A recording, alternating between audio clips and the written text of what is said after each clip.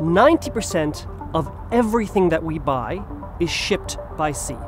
That's 1.5 tons of cargo carried by ships for every single person alive on Earth. We all rely on shipping, and that's not going to change anytime soon. So we need to find innovative ways to cut greenhouse gas emissions from the shipping industry.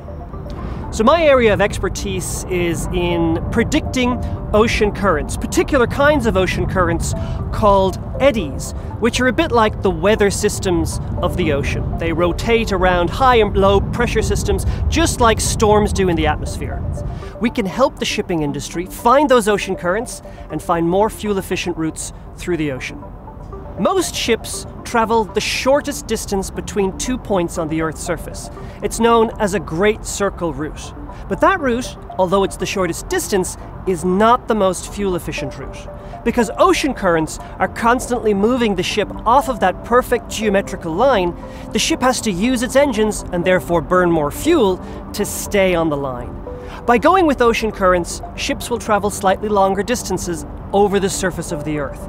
But they'll travel shorter distances through the ocean because they're traveling with ocean currents rather than against them. You can do this in real time if you know where those ocean currents are. And that's where my research comes in, being able to measure ocean currents from space and incorporate that data into high-resolution, state-of-the-art ocean current forecasts using measurements from ships, sensors placed on the ships themselves, making measurements of temperature in the open ocean. The research that I'm commercializing has been developed at UNSW over the past 10 years in collaboration with students, postdocs, and professors throughout the university. We have the world's best ocean models for the region around Australia where we're based, and we're eager to work with shipping companies and bring that research to industry. And we're doing that with help from Cicada Innovations, which is based here in Sydney.